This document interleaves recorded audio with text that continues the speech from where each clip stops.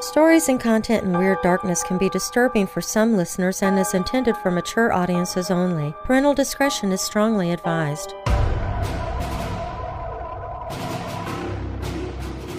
In 1982, Steven Spielberg was invited to the White House to privately screen his new film, E.T., for President Ronald Reagan and his guests, which included astronauts such as Neil Armstrong. After the movie finished, Reagan stood up and thanked Spielberg for the film, then looked around the screening room and said, "And there are a number of people in this room who know that everything on that screen is absolutely true." Whether or not Reagan's comment was made in jest is unknown.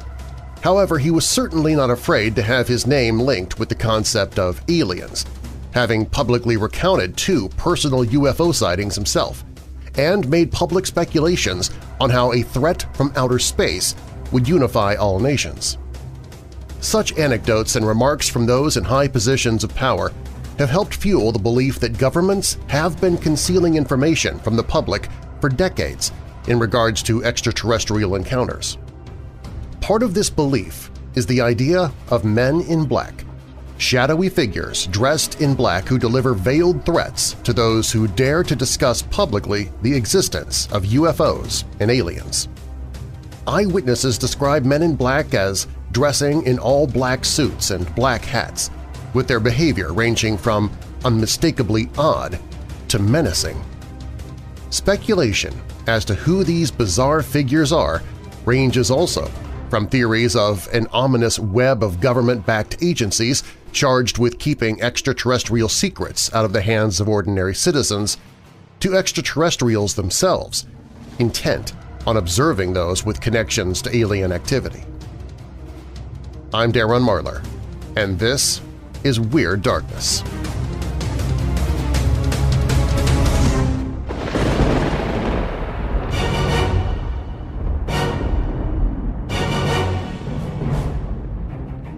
Welcome, Weirdos!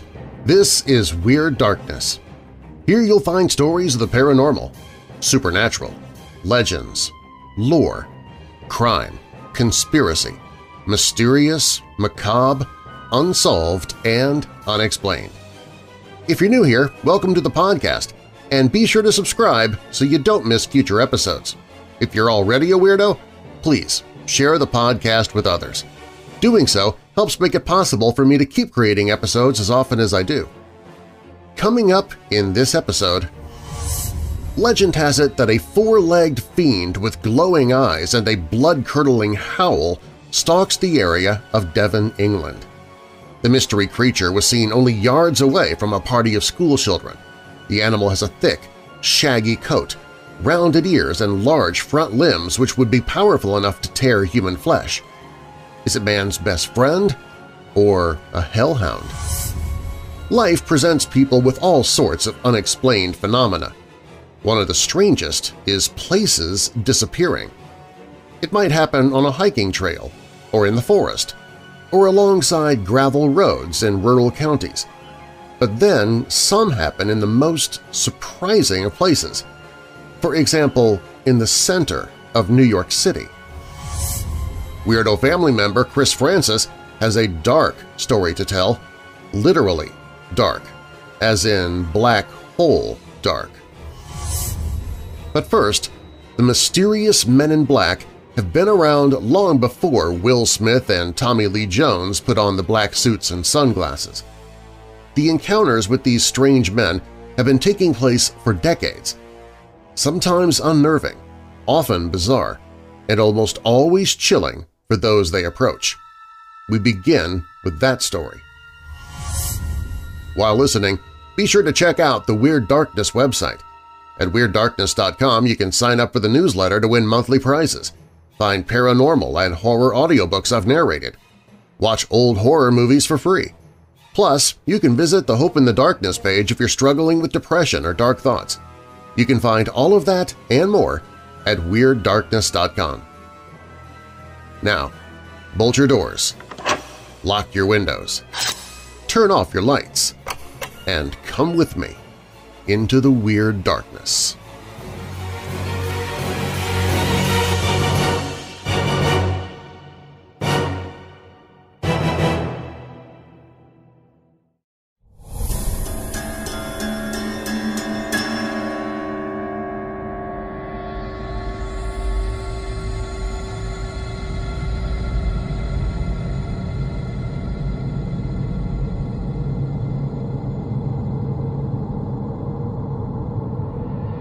Mysterious men dressed in Air Force uniforms or bearing impressive credentials from government agencies have been silencing UFO witnesses.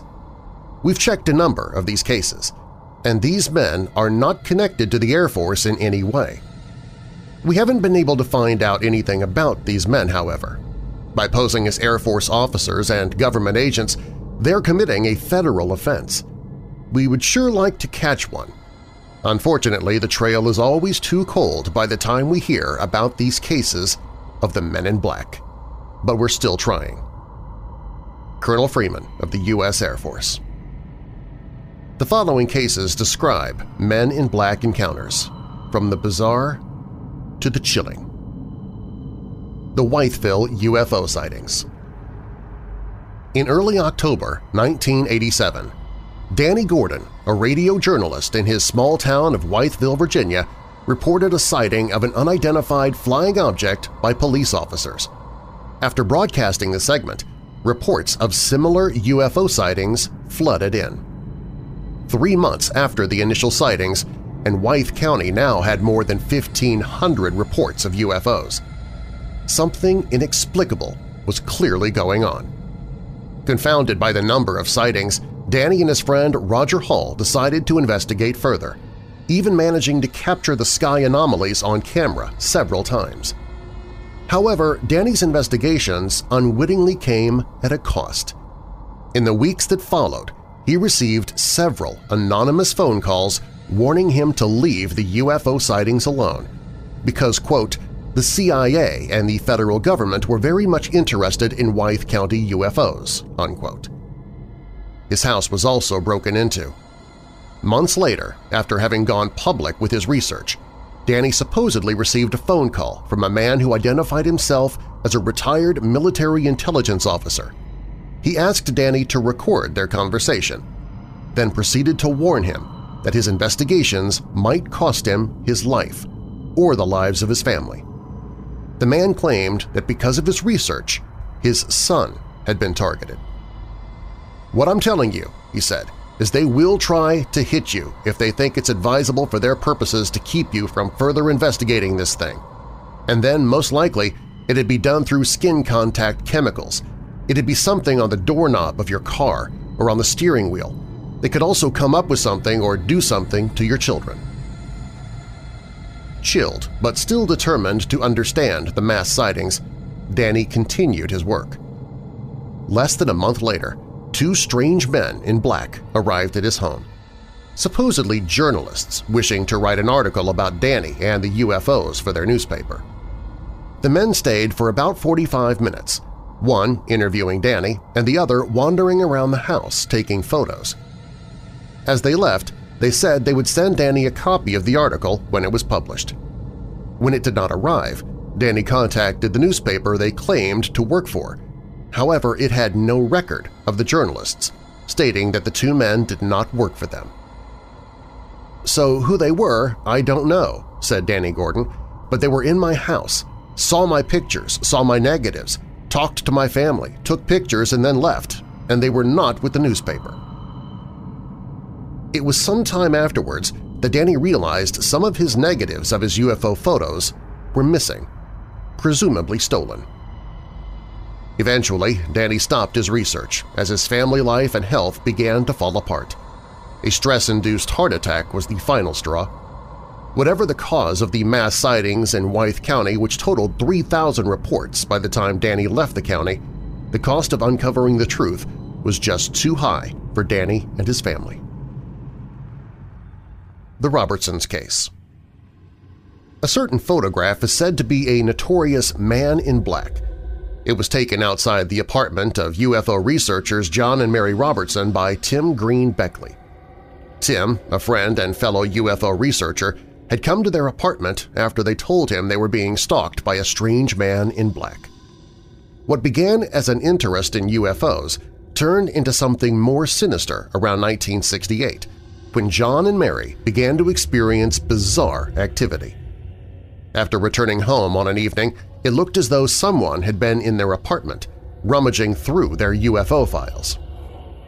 Startlingly, one day whilst home alone, Mary noticed a strange man in black standing rigidly by the doorway of the building next to their apartment. He had an unsettling look on his face and seemed emotionally detached.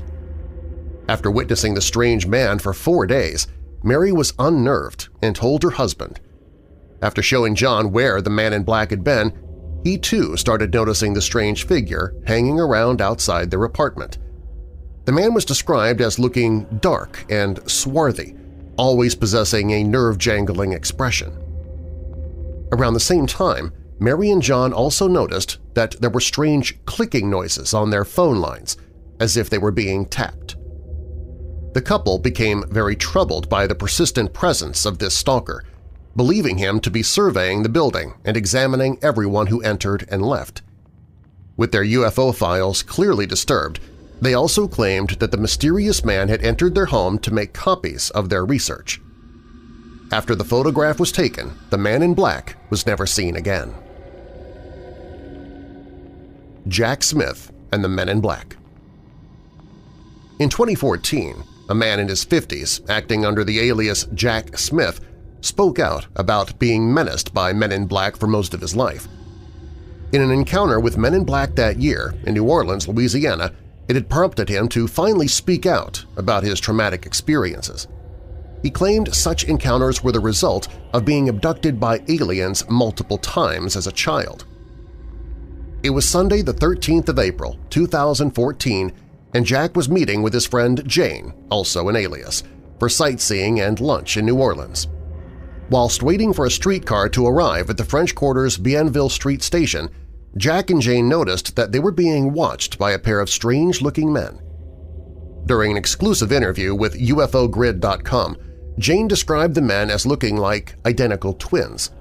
Quote, "They were slim and much taller than the average person. They were dressed in identical black suits, white shirts, skinny black ties, fedoras, and black sunglasses. They were pale, they were stiff, and they moved eerily in unison. They had oblong faces with a thin line for a mouth." Unquote. Jane's first response was that the men were dressed for a performance, as their clothes seemed inappropriate for the hot weather. As minutes passed, the two men in black continued to watch Jack and Jane. This tense encounter lasted for some time before the streetcar finally arrived and Jack and Jane were able to get away. As for the two men, they left the station, walking away from the streetcar, despite having waited for at least 20 minutes, and got into a black car across the street. Jack was able to film the encounter on his cell phone, something which he had never been able to do before. This was also the first time he had seen the Men in Black in the company of someone he trusted. He explained his relief at someone having seen them with him. Despite having filmed the strange men, all attempts to share the video have been unsuccessful, with files mysteriously vanishing. Jack has, however, been able to share still images of the Men in Black that he and Jane encountered that day. The Maury Island Incident. On June 21, 1947, during the same month of the infamous Roswell incident, two unofficial harbor patrolmen, Harold Dahl and his son, were salvaging wood from the Puget Sound in Washington state when they noticed something strange in the sky. High above them were 5 saucer-shaped aircraft made from reflective material circling around a 6th unidentified flying object of the same description. Slowly, the 6th object descended over the men's boat and stopped an estimated 500 feet above the water. Fearing that the saucer was about to crash into them, Dahl and his son moved their boat onto the shore of nearby Maury Island. Once safely on shore, Dahl took several photographs of the 6 unidentified flying objects. As he did this, one of the aircraft, which had been circling above, began to descend. It hovered over the 6th object, which the men had moved to avoid for several minutes until, all of a sudden, a loud thud was heard, and thousands of pieces of lightweight white and dark material sprayed out of the craft. Most of the debris landed in the water. However, a piece of hot black metal burned Dahl's son's arm and another hit and killed their dog. Dahl rushed his son to the hospital for treatment and told his supervisor, Fred Chrisman, about what had happened. Crispin did not believe Dahl, and since the negatives of the photographs Dahl had taken had been damaged during the incident, there was no visual proof to convince him. Regardless, Crispin went to the shores of Maury Island to collect samples of the material Dahl described. The material was found to be metallic, some white and lightweight and the rest looking like lava rock. Whilst collecting samples, Crispin claimed that he too witnessed a UFO. Dahl claimed that the morning after seeing the UFOs, a man dressed in a black suit appeared at his doorstep. The stranger suggested that they go eat breakfast together, so Dahl drove his own car, following the other man's new black Buick to a restaurant. While they ate, the stranger asked no questions.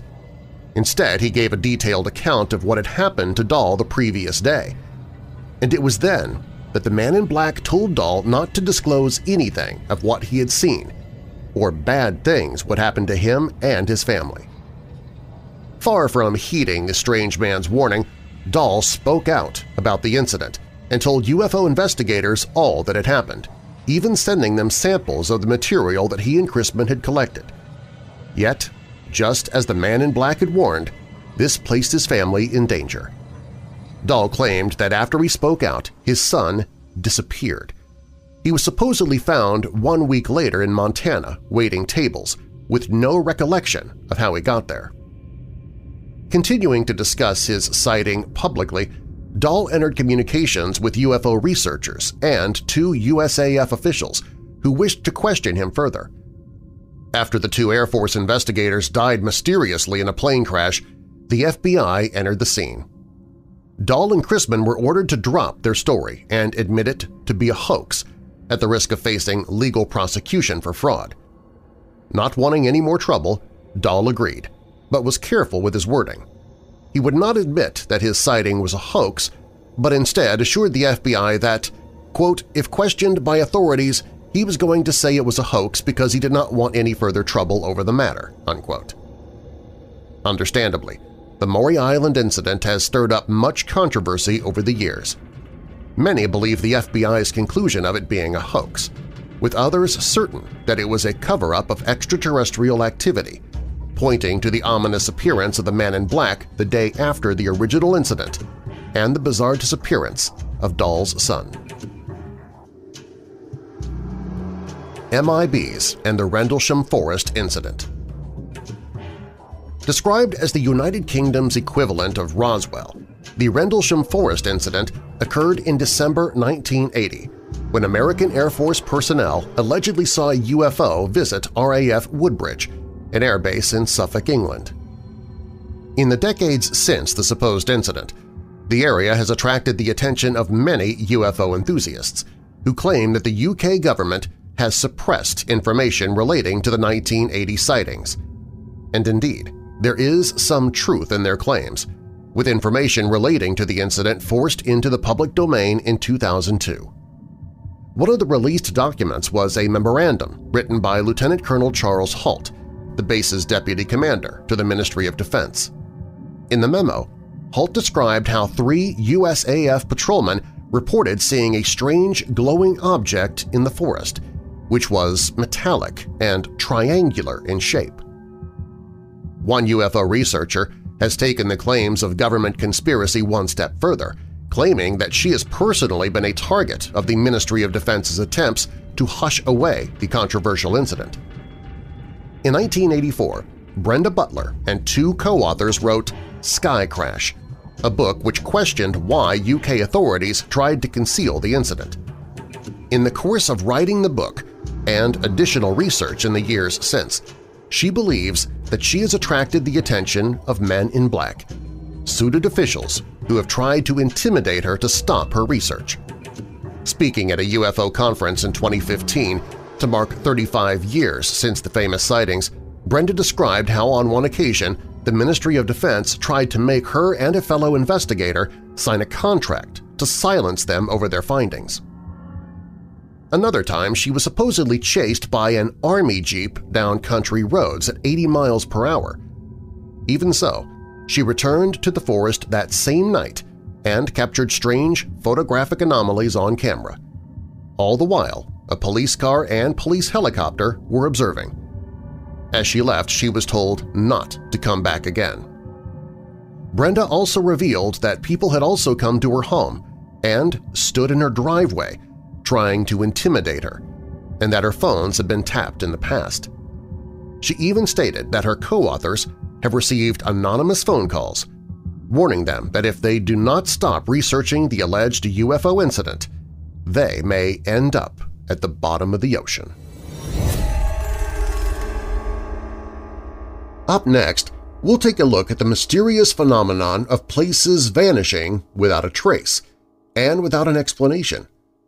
Those stories and more when Weird Darkness returns. This episode is sponsored by Guardio. How much online shopping did you do during the Christmas season? How much financial information are you sharing online now in the new year as you plan your business or work on your taxes? Nowadays, it's not only a good idea but absolutely essential to always double-check before clicking on a link, online ad, or an email. Identity theft is happening more now than ever, and scammers are getting good at their task. In fact, I had to cancel the same credit card twice last year due to the information somehow getting into the hands of nefarious nincompoops. None of us are safe from online hacks, scams, and phishing. But I just learned about Guardio, and they can help protect from all of that, battling back against scammers, hackers, malware, phishing attempts, and identity theft.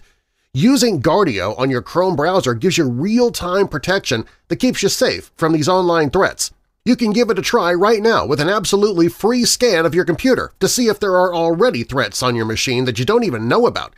Go to guard.io/weirddarkness to run your free scan and learn more about Guardio. That's guard.io/weirddarkness, all one word. guard.io/weirddarkness. Use that link for your free security scan, and if you also sign up with that web link, you'll save 20% on premium protection from Guardio. So run the free security scan now and get started. That's guard.io/weirddarkness.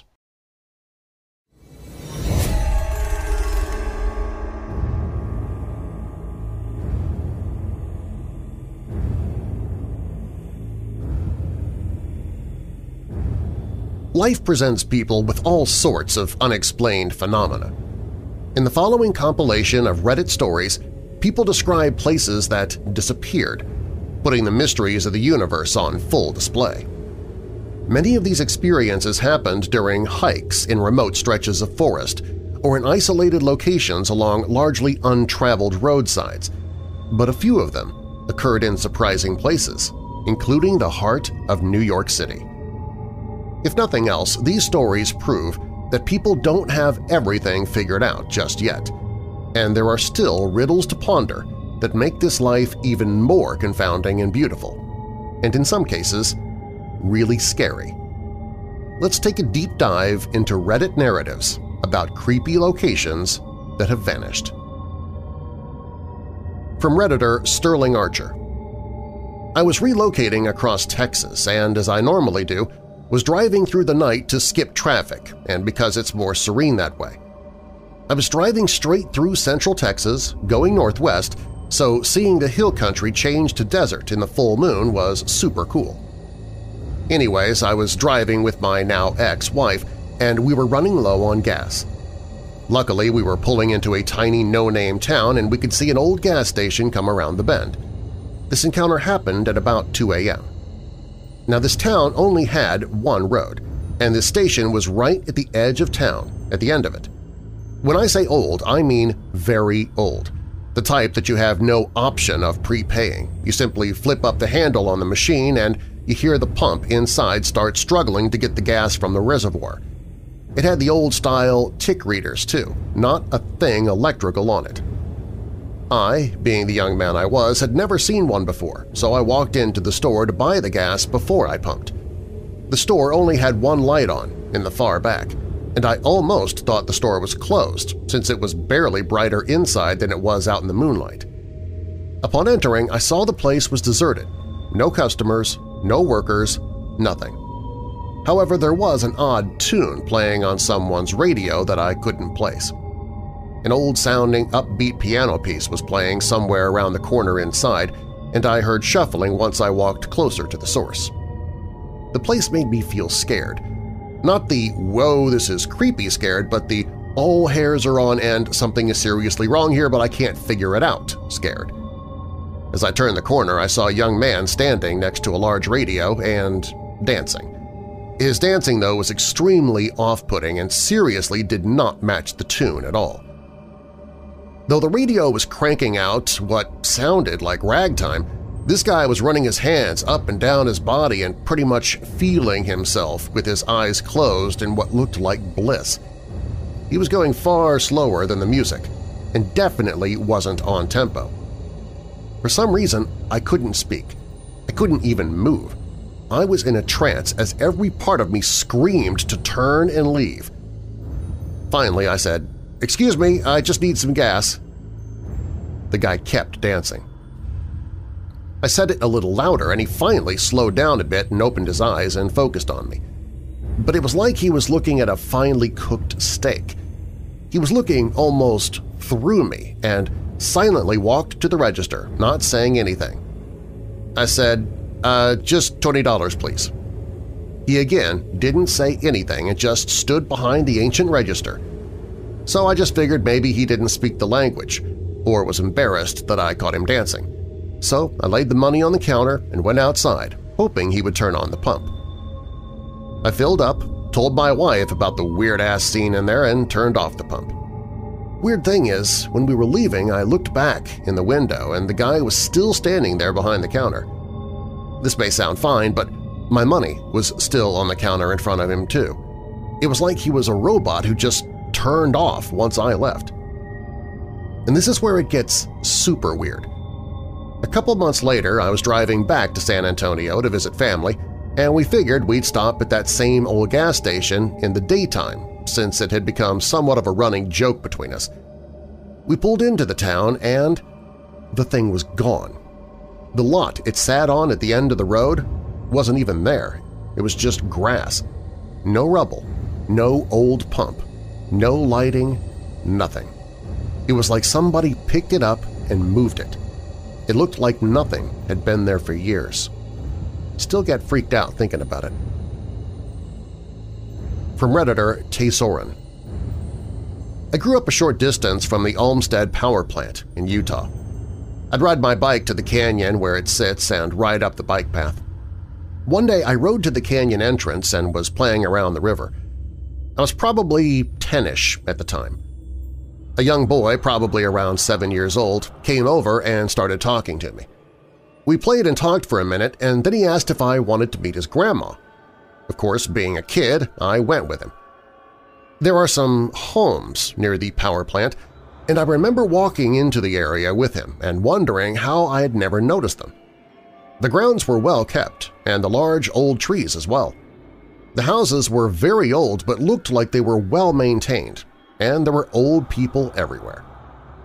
Every other person there other than the boy was a senior citizen. They all looked happy and were sitting on porches or walking around and talking. I do believe the boy introduced me to his grandma, who was sitting on the porch of a 2-story white building. Then we played by the river that runs alongside the homes. After a while, I said goodbye and headed home. I rode my bike to the canyon often, so it wasn't long before I was near there again. No people. None at all. No one had lived there, as far as I know, in a very long time. From Redditor Batting Elk 5713. Once I was walking through the woods with a friend of mine and we were just messing around, telling jokes and climbing on trees. After about a half a mile, we found a small shed. We had no idea who owned it, so we went inside. It was pretty dark since it was under a couple of huge trees and also early in the morning, so we had to turn on our lights on our phones. When we could see, we found a huge collection of pictures, all seemingly having no context. Some pictures of people, some of animals, and some of places. The pictures were from all around the world, too. There were even pictures of the Colosseum and the Great Pyramid. They were all stuck on the wall with one piece of duct tape. But then we started to notice some weirder photos. We saw a photo of Eric Harris, the one from the security camera in the lunchroom, and one of a naked man with a bull hat on. Then we noticed in the corner of the shack was a camera that most likely shot most of these pictures. We didn't want to steal anything, so we left. We told a couple of friends and they were interested, and we went back to the shack with them. But instead of finding the shack, we found a chair exactly where the shack was. There was a picture of the shack on the chair. That's all we could find. I never found out who owned the shack or where it went. From Redditor Pancake Parthenon. A group of friends and I decided to take a small Saturday afternoon road trip into the back county of South Carolina.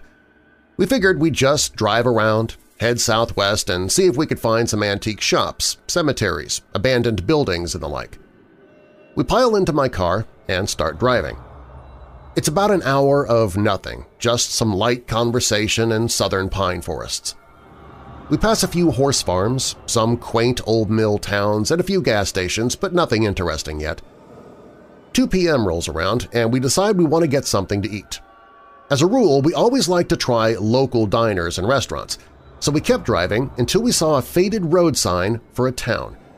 It was about 5 miles down the road, and we figured that's good enough. As we're driving through the town, we noticed there's no one out. No cars on the road, no people on the streets, and no real houses.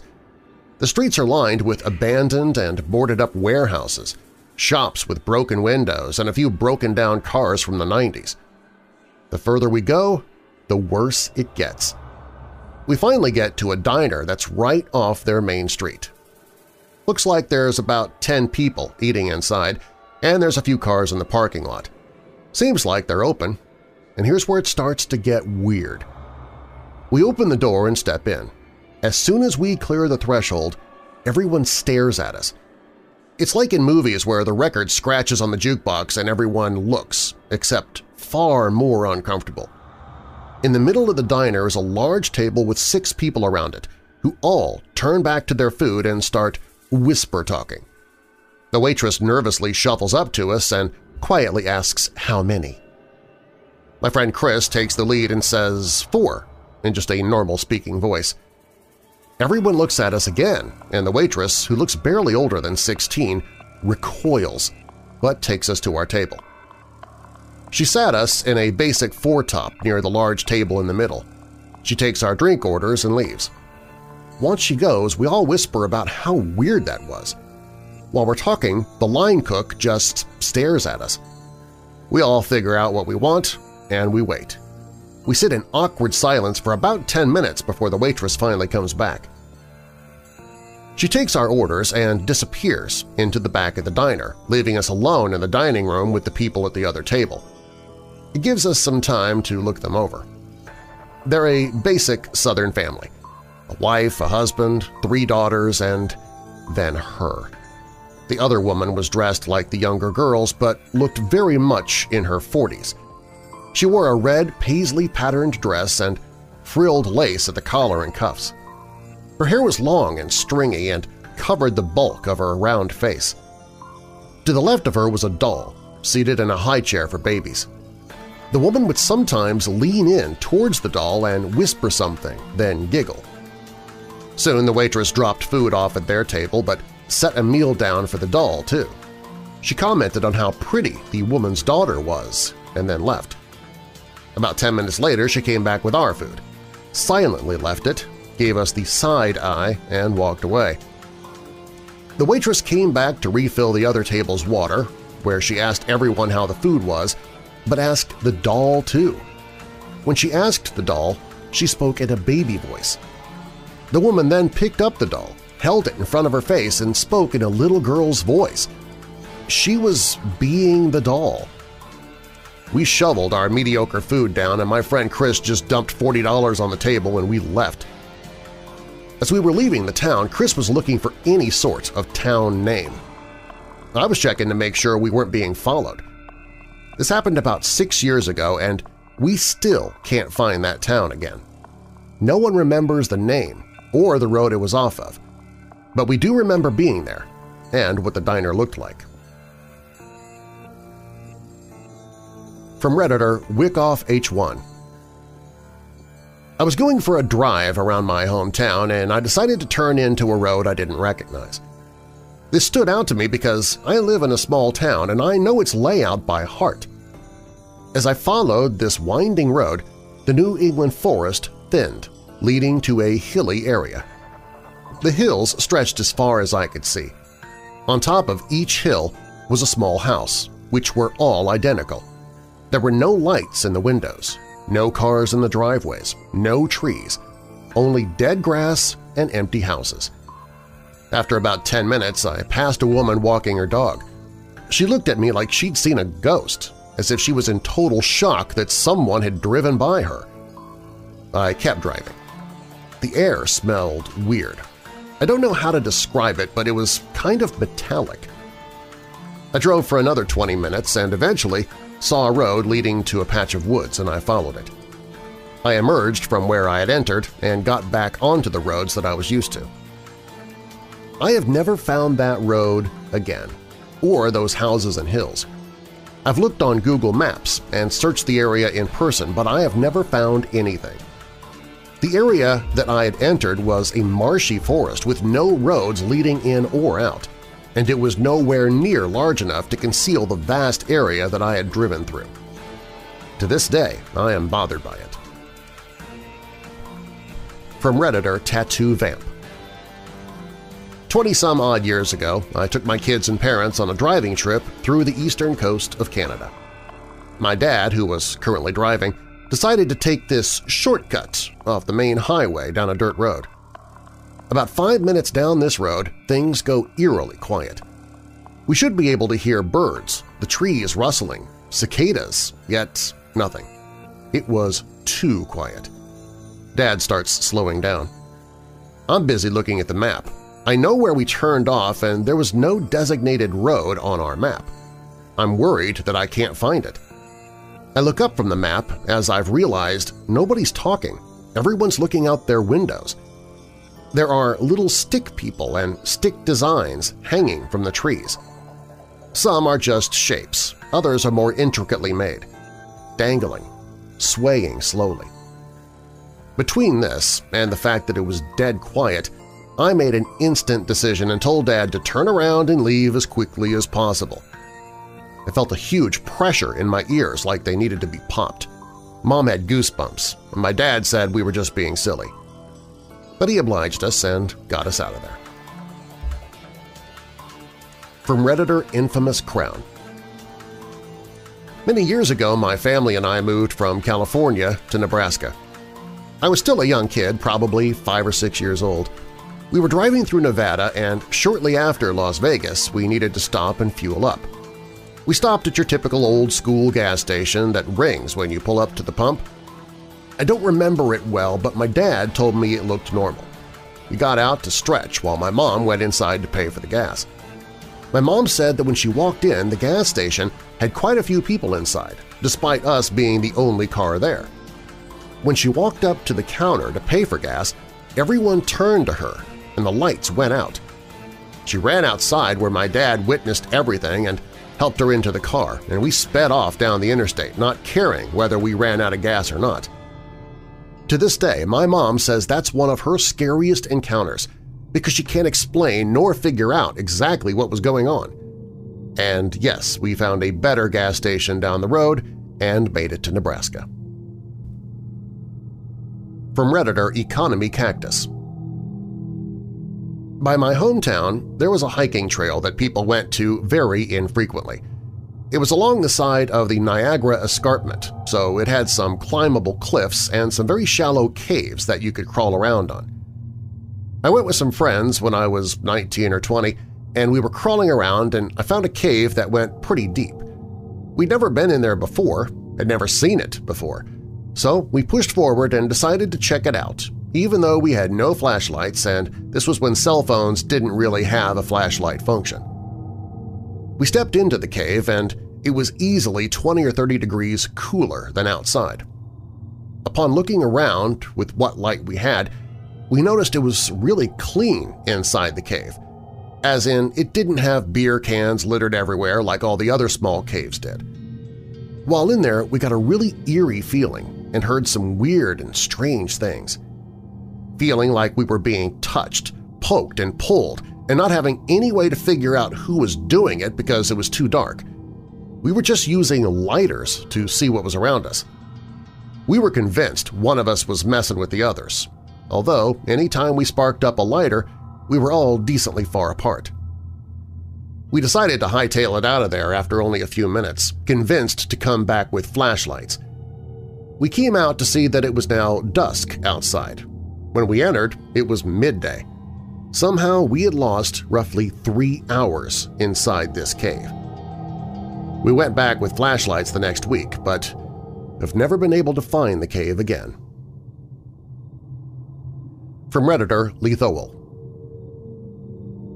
The house that I grew up in Tennessee had 2 rooms that I used to play in that don't exist. In the downstairs, there was a larger open space that just about ran the length of the house, with rooms splitting off of it. There was a bedroom with a sliding glass door to the outside, a mostly unfinished bathroom, another spare bedroom, and a laundry room. However, growing up, I regularly played in another spare bedroom and a storage room down there that don't exist and my parents could never find. To the right of the second bedroom was an empty-ish third one. There was a large bed and in-wall shelving, but that was about it, unlike the peach room to the left, which my mom used for her storage. Of the 2 non-existent rooms, I could find this blue room the least often. When we were packing to move, I left a box of my toys in this room and was unable to find the room again to retrieve it. The storage room would pop up next to the laundry room. There was absolutely no room for it. It was a large room with multiple standalone metal shelves with boxes of junk. I pulled an old sterling silver vanity set out of this room with a mirror, brush, and comb, which confused the hell out of my folks because they couldn't know where I got it. I also got an old book in Hebrew out of there. White paperback, a bit large with a color-printed front. My folks, again confused, just gave it to a woman at their church who could read it. From Redditor Excel Studio. Driving in rural areas in New England, near the borders of Vermont and Massachusetts, so I'm not sure which one I was in. It was late.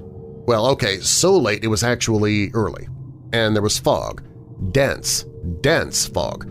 Like Silent Hill levels of fog. I'm driving on back roads. First, my headlight just goes up and goes out. Cannot use high beams because of fog. I'm in the middle of nowhere. I haven't seen a house or town in a long time. Car starts making noise. Check engine light comes on. So I pull over, nothing much around, field and fog and dark. Creepy as hell.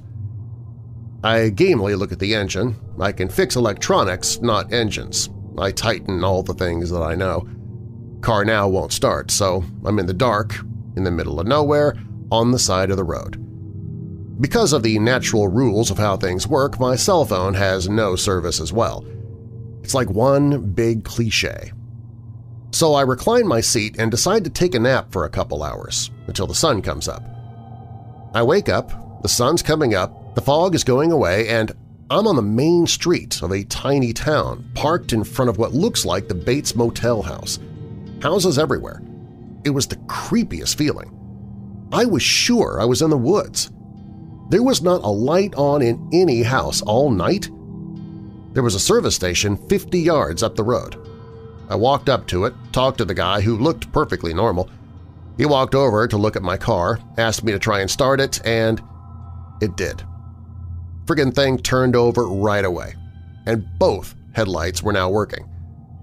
I drove on. Never got the name of that little village, and I couldn't find it on a map. I always felt like I was in this big setup for a horror movie that just didn't pan out. From Redditor Darth Biscuit 80. When I was 14, I was driving home with my family one night through the Blue Ridge Parkway. Nothing but a lot of trees and rock faces lining the road. We came around a curve and face-to-face with a large tunnel or archway. It was daylight on the other side, and there were visible buildings, big ones. We weren't going fast, and all of us had time to get a good look as we drove by, so I know it wasn't a hallucination. Also, my father has no imagination, and he saw it too. Mind you, we were in the middle of nowhere on the Blue Ridge Parkway in the middle of the night. This was back in '94, and portable HD projectors weren't really a plausible explanation. Besides, it was clearly a tunnel, or maybe an archway. The perspective moved parallax as we passed. We turned around to investigate the area again, but when we did, there was nothing there but a rock face. My dad said not to tell anybody about it or they'd haul us away. It's done a good job of sticking in my head for 24 years, though. From Redditor Literal 9. My grandparents had a big farm when I was growing up, and all the grandkids would help work it over the summer when we were out of school. Anytime we saw a rabbit, we were supposed to get it with the hoe or grab the shotgun. I was around 12 or so when I saw a little rabbit in the beans, and I didn't want my grandfather to see it, so I tried to chase it off. Followed it into the brush on the land, and for whatever reason I just kept following it because usually I'd lose sight of them pretty quickly once they hit the brush. Kept following it until I found what was clearly an old barn ruin. These are pretty normal to happen upon where I'm from, and they're fun to look around inside of, so I went in. It was weirdly kept up really well, with antique tools in great shape and fresh hay. I worried I'd crossed into our neighbor's property, so I hightailed it out of there. I asked my grandfather about it, and he said our land went way far past what I had described, and I couldn't have left our land in the short amount of time I was gone. So he followed me out there, and we couldn't find it. I checked every summer I worked there and never found it again. From Redditor P. Skipper. About 15 years ago, driving from Billings, Montana to Boise, Idaho, I hit a weird fog in Craters of the Moon at twilight. It was patchy and stratified, hovering about 3 feet off the ground and ending maybe 6 feet up, so I could sort of see above and below but not through it, with brief flashes of the volcanic landscape around me. At some point, a truck pulled up behind me and started following way too close. And with the fog and their high beams, I was terrified. I can't remember how I got away from it, but I must have turned somewhere. Eventually, I came around a bend on a back road and Boise was in sight. 3 hours sooner than I was expecting, in fact, to reach it on the interstate. There isn't a highway or frontage road that could shave 3 hours off a 10-hour trip. God knows I've tried to find it since then. Craters of the Moon and Arco still give me the creeps. From Redditor Bailgull. I was staying at a friend's place in the financial district in New York City. They were out of town, so I was babysitting their cat. At some point in the late evening, I realized I hadn't eaten dinner, so I went out to find something fast. Hurricane Sandy had recently come through, so many shops and restaurants were still closed and in recovery mode, so my search turned up nothing of interest. On my way back to the apartment to order delivery, I walked by a place with a woman standing outside and she said, "Free pizza." Now, I'm not one to ever turn away from those words, so I turned to her and she repeated the phrase while I opened the door to a small pizzeria. I went inside and, sure enough, there was free pizza. I ended up getting 2 large slices and heading back home for the night, stopping to give one to the doorman at the apartment complex. The next day, I walked the entirety of the financial district and found absolutely no trace of this pizzeria. To this day, I still call it my ghost pizza story. From Redditor Crack Wolf. I grew up in the middle of nowhere, Texas. It's a small town named Hawley, a little ways outside of Abilene. From what I remember, it wasn't even a one-stoplight town, it was a no-stoplight town. There was 1 school, pre-K through 12th, 2 diners, and 2 gas stations. Nothing else but sand, dust, and mesquite trees. Some of the earliest memories are of me and my 2 older brothers exploring the dry woods around our house. One of the most vivid memories of my life there is of us coming across a massive lake one day after spending hours out in the woods. We were maybe 30 minutes from our house as the crow flies, but had been exploring since sunrise. When we came across it, we all got a bad feeling and started trying to retrace our steps back home immediately. As soon as we got home, we told our parents, and they told us we were silly. We tried going back and never found it. We moved several years later, but even to this day, both of my older brothers have the same memory of us seeing this huge lake in the woods. But even after multiple return trips and an uncountable amount of Google Maps searches, we've never been able to find anything that could even be considered a pond, the nearest lake being 30 minutes down the interstate. From Redditor Sishboomba. 10 years ago, my friend and I were bored one night and we were driving around. We were on a highway in New Jersey about 30 minutes from our houses, and through the trees, in the middle of nowhere, we see this beautiful, freshly paved cement pathway with lampposts every 100 feet just lighting the pathway up. It was beckoning to us, and so we found the nearest exit. We drove around for a while through darkness until the road came to a dead end and the path began. We got out and started walking on this path through the trees and these beautiful wide-open fields until eventually it ends at a little small town after a couple miles. At this point, it's like 2 a.m. In a small town like this, nothing should be open except for this pizzeria, which is odd. So we go in. It's empty except for the older gentleman behind the counter. We order and start eating, and then another older customer walks in. The gentleman behind the counter and this customer do a double take at each other and then smile. Both of them run around the counter and embrace. "Mario! Stefano! What's it been, 40 years?" They talk the whole time about their childhood and growing up back in Italy. We think, what are the chances we would be here at this moment seeing friends reunited after 40 years? Just plain odd. My friend and I, we finish up and we head back down the brightly lit path and back to the car and call it a night. Ever since that night, my friend and I tried to find that brightly lit path, but to no avail. We haven't seen it since from the highway or driving down that road. In the small town, the pizzeria is there, but it closes at 10 p.m., so no explanation why it would be open at 2 a.m. Just plain odd, and something we never could explain. Experiencing an unlikely moment to watch friends be reunited after 40 years. From Redditor, Hey There Kitty Cat. There's a whole lot of places in rural New Zealand that'll scare the crap out of somebody who's not used to it. If I had to choose one, we were doing a 5-day hike, had pretty good maps and directions. Now, there's a lot of nationally funded huts throughout the island, very well marked. We found this one random hut that was definitely not on the maps, with a bunch of older guys just hammered, partying inside. And this was way out of where these guys could have just walked up from town to party in for the afternoon. No gear whatsoever, just the craziest-looking 60-plus guys hammered in this random, unmarked cabin. When we came back later, the place was absolutely empty and musty. So they packed up their trash and stuff, but it still seemed all gross and dirty. We were all kind of baffled. Did we actually meet all these crazy hillbilly old men partying in the middle of nowhere? They obviously weren't going up there to clean it up, and where the hell did this cabin even come from just in the middle of these mountains? And how did they just randomly hike up there with cases of beer and booze and speakers? From Redditor Doom-Laden. I got engaged to my now wife some 20 years ago, and I decided to wear a traditional Chinese silk jacket for my wedding.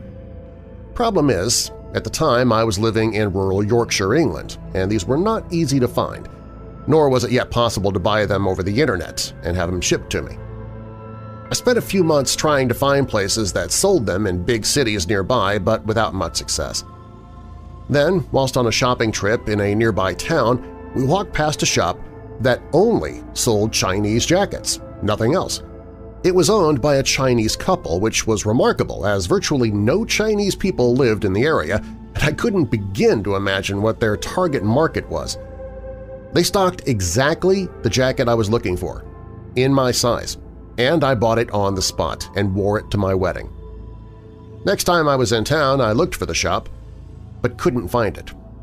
Presumably it shut down because who else was buying Chinese silk jackets in a town without Chinese people?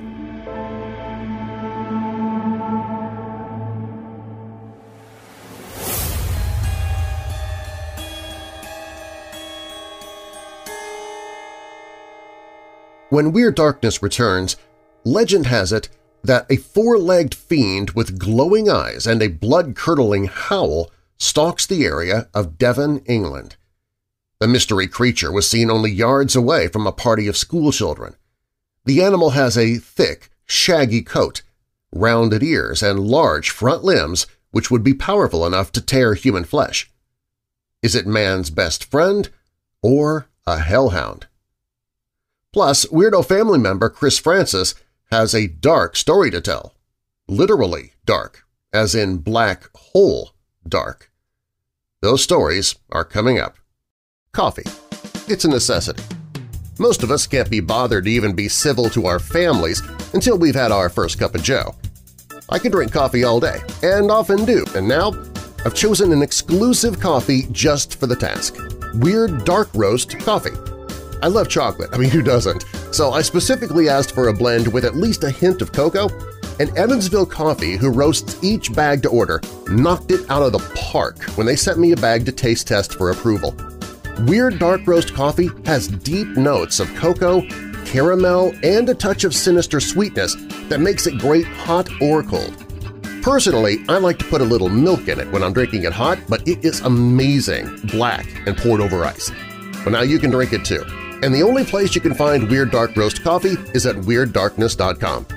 I'm so sure you'll love it that we've even set it up for you to get free delivery on your first order if you use the promo code WEIRD.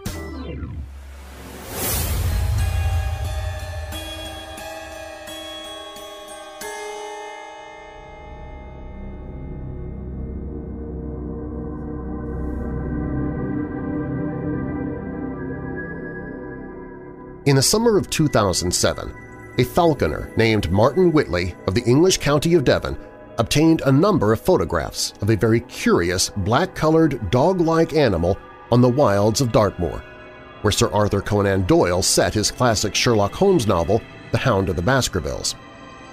As Whitley noted, it was June 9th when the strange affair went down.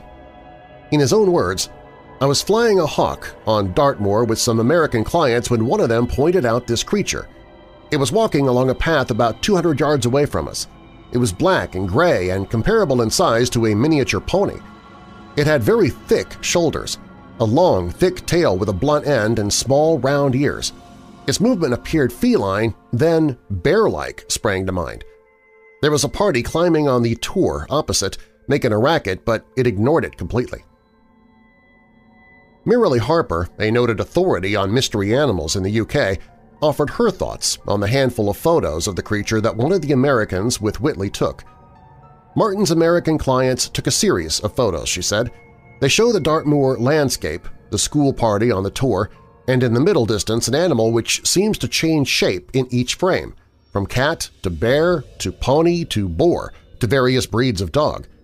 Indeed, members of the BCIB, the Big Cats in Britain research group, invoked nearly the whole of Crufts, the British version of the United States Westminster Kennel Club show, in attempting to give the creatures a rational explanation, while the proximity of Hound Tor suggested to some a possible kinship to Devon's spectral wished hounds. Martin Whitley may not have known what the beast was, but he was certain it was not just a dog. On this matter, he expanded. "I've worked with dogs all my life, and it was definitely not canine. I've also seen a collie-sized black cat in the area about 10 years ago, and it was not that. This was a lot bigger," he said. John Downs of the Center for Fortean Zoology took a more skeptical approach and suspected that the animal was indeed a large dog, and that the seeming ability of the creature to shapeshift resulted from nothing stranger than the technical limitations of the camera that was used to capture the shots. The dog angle was also championed by the UK's Daily Mail newspaper. Its staff spoke with a local woman, Lucinda Reed, who believed that what had been photographed was actually her pet Newfoundland dog, Troy. Certainly, Troy, like all Newfoundlands, was a formidable and sizable animal.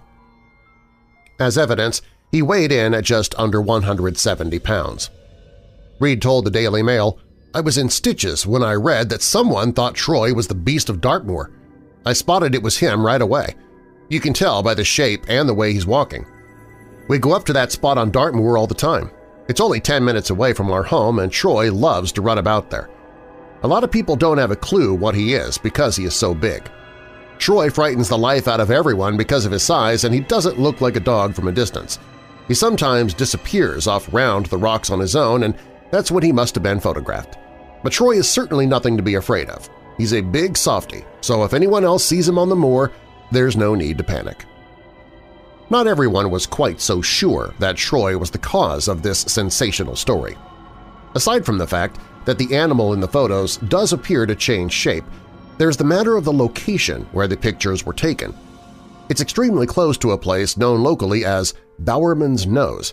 It's a granite outcrop on the north slopes of Haindown and only about a mile from a place called, wait for it, Hound Tor.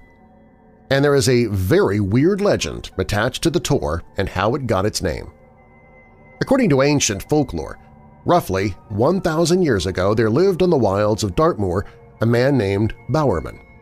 He was a skilled hunter and someone who knew the old, mysterious landscape very well. On one particular day, while out hare hunting, his pack of hunting dogs stumbled upon something else – a secret coven of witches, hidden deep within a series of previously unknown caves on the moorland. Bowerman's dogs raced around the caves in chaotic fashion, knocking over a huge cauldron that was a significant part of an ancient ritual the witches were about to perform. Bowerman managed to take control of his dogs and fled the area. The witches, however, were determined to have their cold, deadly revenge. One of the crone-like coven shape-shifted into a hare and coldly lured Bowerman and his dogs into marshy ground that quickly swallowed up one and all. The witches were not done with Bowerman and his pack, however. They hauled their dead bodies out of the marsh and turned them to stone. So the old legend goes, a line of rocks at the peak of Hound Tor is comprised of the dogs turned to stone, while an outcrop called Bowerman's Nose is all that remains of the dog's master. And still, the story continues. The very same area of landscape is the home of what are known as wished hounds. Like the monster dog in Sir Arthur Conan Doyle's The Hound of the Baskervilles, which was actually based in part on the old legends, the wished hounds were huge, black, deadly dogs of a paranormal kind that sported blazing red eyes. They preyed upon the bodies and souls of the unfortunate people who dared to intrude upon their territory. On top of that, not all that far away is Buckfastleigh, which is the 17th century home of Squire Richard Cable, the inspiration for evil Sir Hugo Baskerville in Conan Doyle's much-loved novel. Local lore tells of how, on the night Cable died, a vicious pack of savage black hounds was seen racing across the moonlit moor.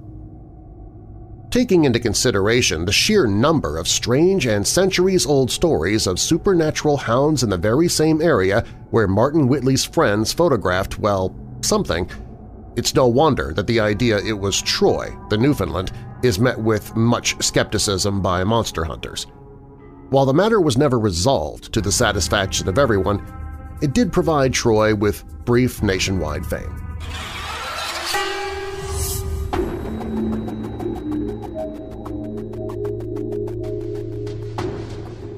I was 18 years old and, as every young man trying to make it in the world, had moved from my mother's house outside Arilla, Ontario to an apartment in Toronto. I was determined to show I could make it on my own after high school, so I got 2 jobs and worked myself to the bone. Needless to say, I didn't quite have what it took yet to make it on my own. A year later, I sucked up my pride and moved home with my tail between my legs. My mother and sister and newborn baby brother had moved to a new place now just off the main street in downtown Orillia.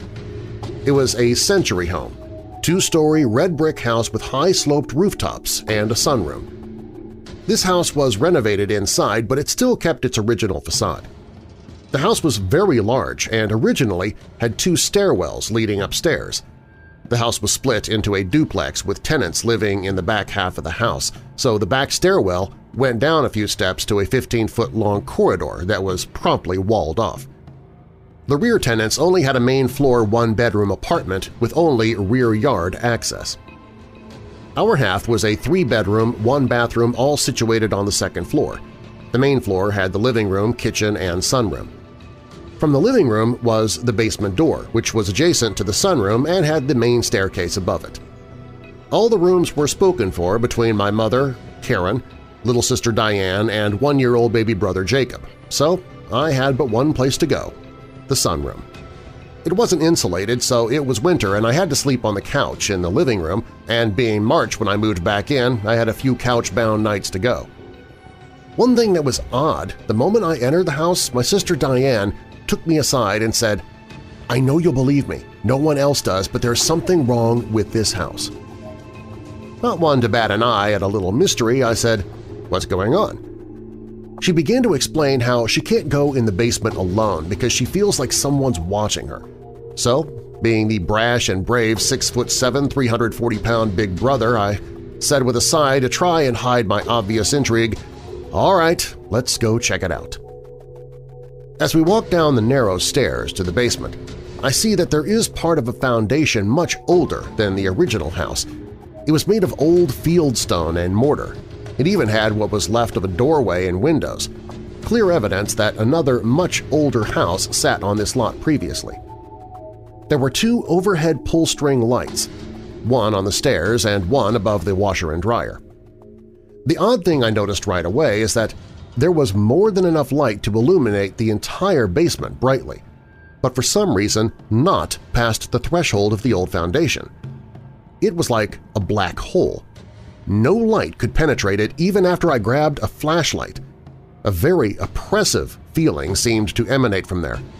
It was at that point I had my fill. Not to seem frightened, I said, "Nah, it's just old stones," and we went back upstairs. My sister was right. It felt like the entire time we had our backs to that foundation, it felt like someone was still right behind us all the way up to the door.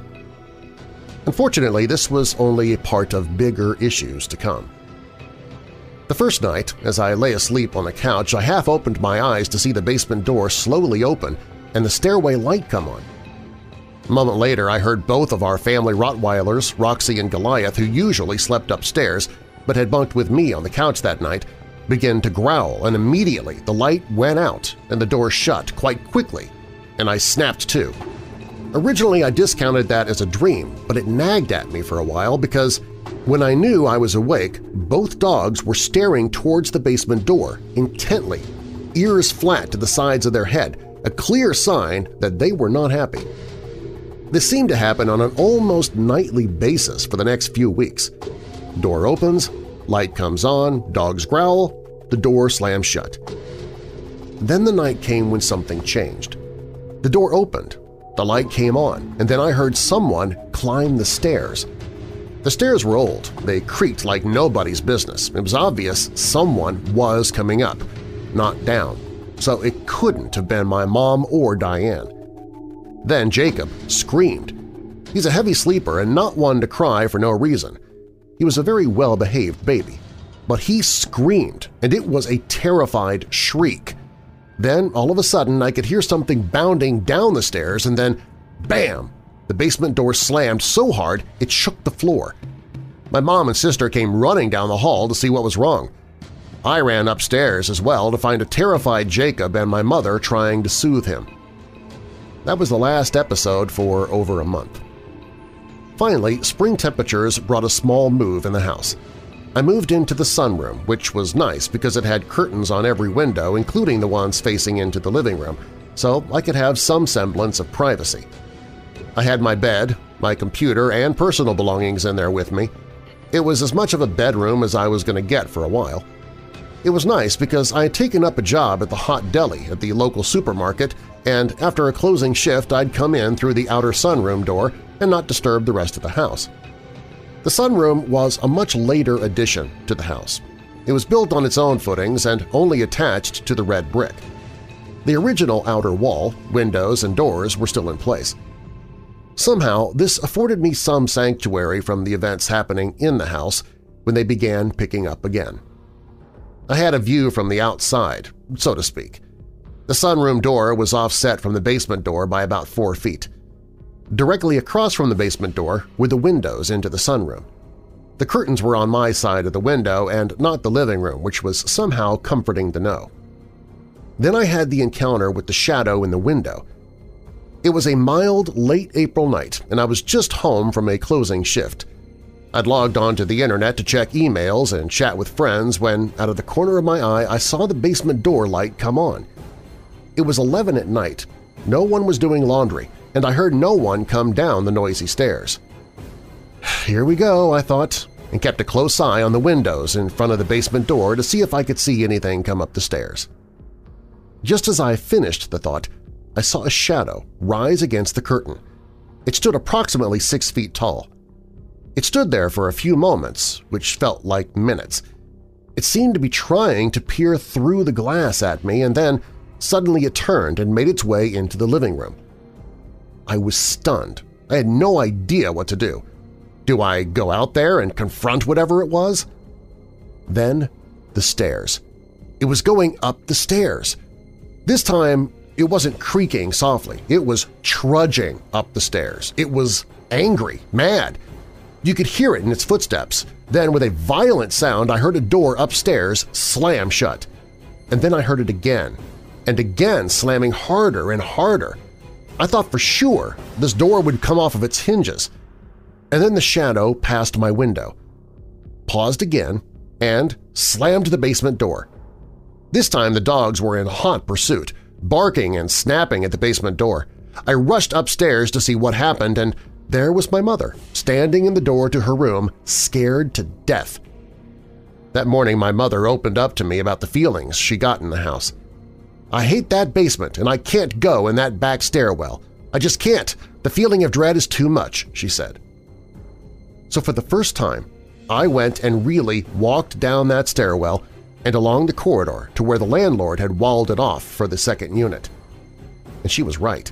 I couldn't spend 5 minutes in there without becoming legitimately terrified. I did some researching and found that salt could keep spirits from crossing a barrier, so I left work that night with 2 big bags of salt.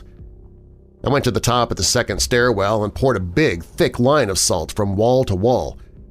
I was going to do the same with the basement, but with the laundry room being down there, I thought against it. Boy, that was a mistake.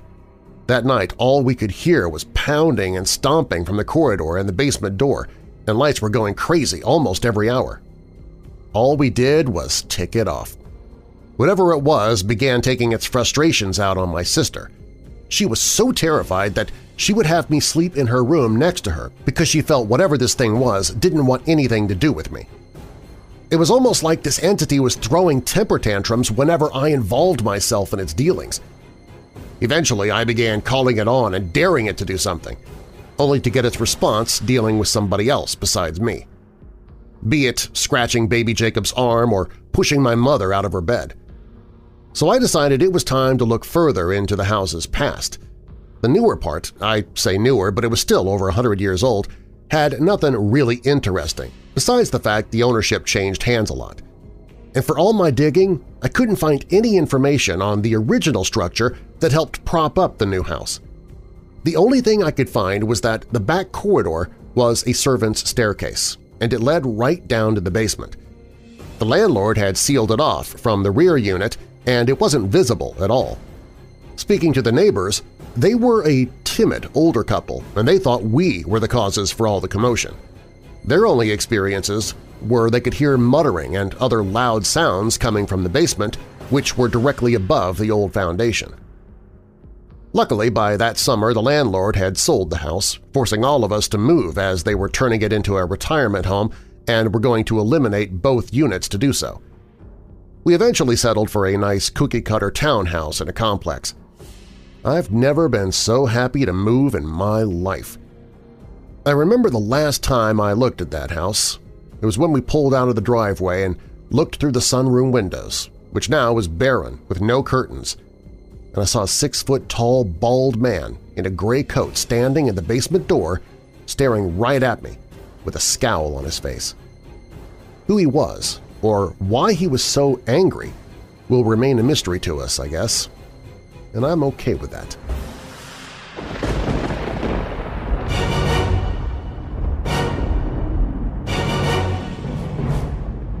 Thanks for listening. If you like the podcast and you haven't already subscribed, be sure to do so now so you don't miss future episodes. And also, please, tell someone else about the podcast. Recommend Weird Darkness to your friends, family, and co-workers who love the paranormal, horror stories, or true crime like you do. Every time you share the podcast with someone new, it helps spread the word about the show, and a growing audience makes it possible for me to keep creating episodes as often as I do. Plus, telling others about Weird Darkness also helps get the word out about resources that are available for those who suffer from depression, so please, share the podcast with someone today. Do you have a dark tale to tell of your own? Fact or fiction, click on Tell Your Story on the website and I might use it in a future episode. All stories in Weird Darkness are purported to be true unless stated otherwise, and you can find source links or links to the authors in the show notes. The Sinister Men in Black was written by Eric at Paranormal Scholar. Phantom Hound was by Nick Redfern for Mysterious Universe. Places That No Longer Exist is by Don Saylor for Graveyard Shift. And Black Hole Basement was written by Weirdo Family member Chris Francis. Weird Darkness theme by Alibi Music. And now that we're coming out of the dark, I'll leave you with a little light. Proverbs 18 verse 12. Before his downfall, a man's heart is proud, but humility comes before honor. And a final thought, once you've accepted your flaws, no one can use them against you. George R.R. Martin. I'm Darren Marlar. Thanks for joining me in the Weird Darkness.